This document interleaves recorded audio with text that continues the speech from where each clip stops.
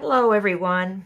I just wanted to give you part 2 of our landscape lesson for these 2 weeks. I did go in, if you'll remember, this was just kind of a black, gray, and white of this image, and I did this with it. I didn't film it because who knew what kind of sausage making would go into it.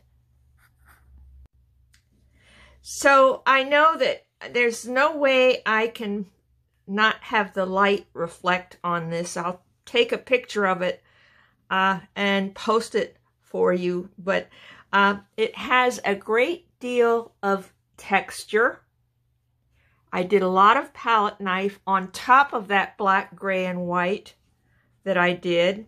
I kind of kept the integrity of this. I could have gone way more abstract, but I just wanted to kind of create the feeling. And I'm going to talk all these 8 weeks, I'm going to talk a lot about feeling, because I have found for myself that has made a difference in my work, and I can see it in your work when you do it and with feeling. It's better than trying to do everything exact. So I really want you to find a freedom to look at your work and say, this is me, this is what I do. And another thing that I have found also is that with each piece that you do, you may not like each piece. These are all just studies that we're doing, and we're not wed to the outcome. But with each piece that you do, and if you look back at a lot of the work you've done over the years, each piece that you do, you can find little clues that you will like to capture and take to your next paintings. That's what makes you grow as a painter. So yes, I like this texture that I've created. I think that some values are good in here. I've got distance because I didn't over texturize this back part of my view. The texture is all here, which in reality, the texture was here.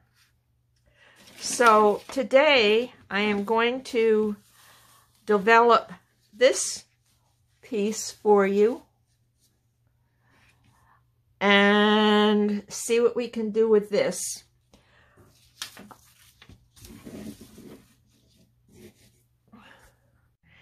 I guess I can't help myself. I will try to keep it kind of real looking without going into too much detail, but I just want to, it'll probably border on getting a little abstract over the course of my working on it. But I wanted to use this reference and ones like that I have sent you, because you can see that there's just a simplicity of shapes. And I think that all of us can benefit from not getting in the weeds, literally and figuratively. I don't want you to draw the blades of grass and things like that. I don't even want you to do the texture on that building unless you want to make it front and center, the biggest part of your painting. Just look at the shapes. 1, 2, 3, 4, 5, 6, 7. Remember when I spoke earlier of happy hour? You don't need any more than that to develop your painting. You can get a little bit of detail in as you go toward the end of your piece, but try to keep it fresh without making too many strokes. So I have taken, again, some liberties before I started filming this, just to go in and scribble. What's the problem with that? There's no problem. I can scribble all over it, and through the painting I do, some of this mark making may show up, but also I can cover it all because this is acrylics.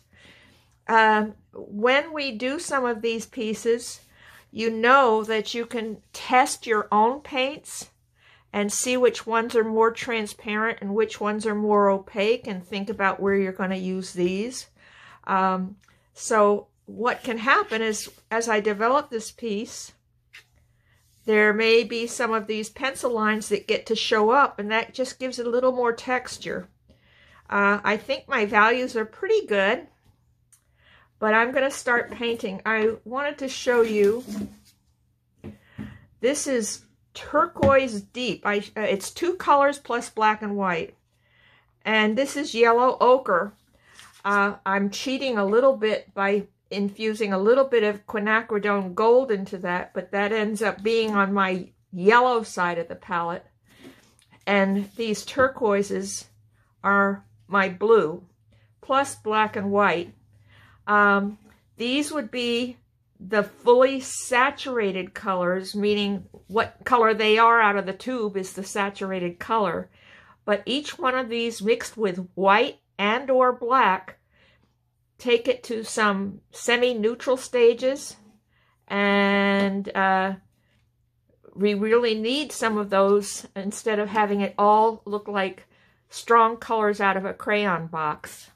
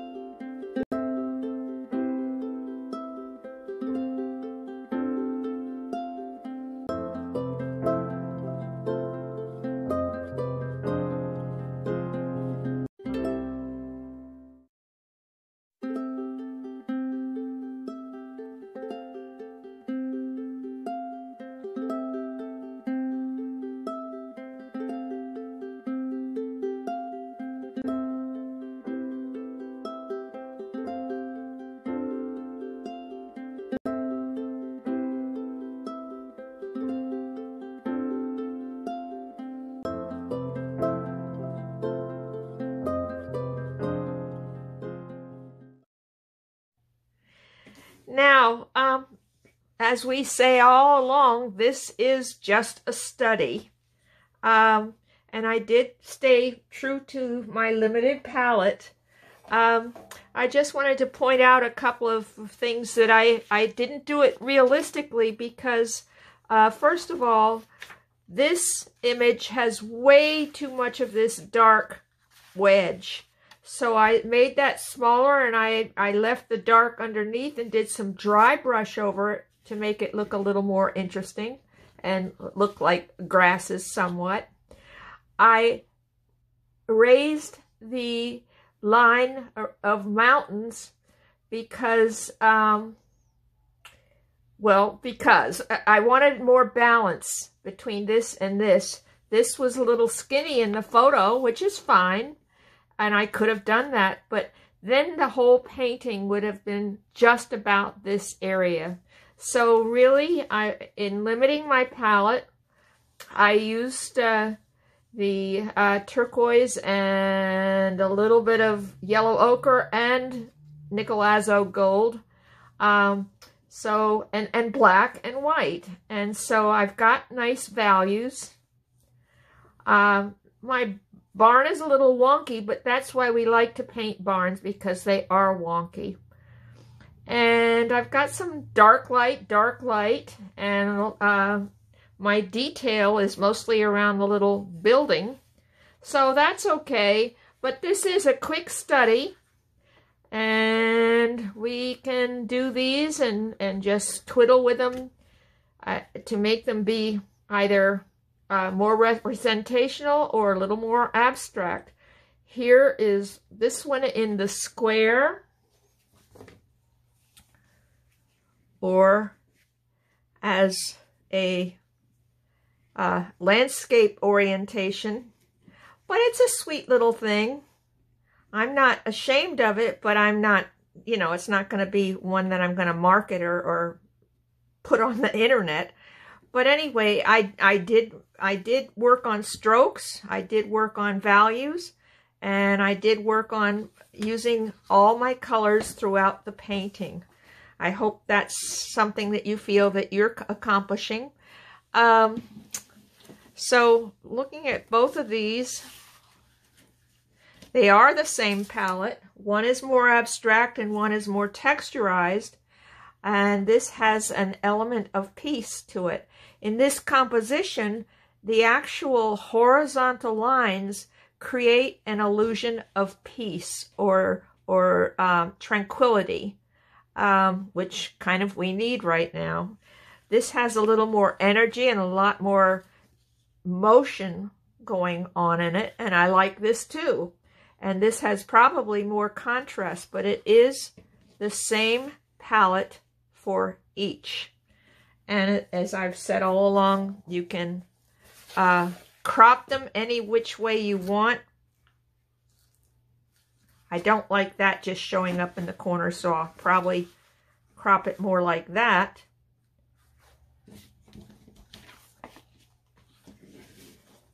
And this is obviously the little shed is the center of interest, but if I were to crop it, I don't want to put it right smack in the middle, so I'm going to kind of pull it off to the side. And I don't want that horizon to go right through the middle either, so I've got that going for it. So that's an okay little study. You could do more of them and get more complex, but I think I'm going to call this a day with these. That and that.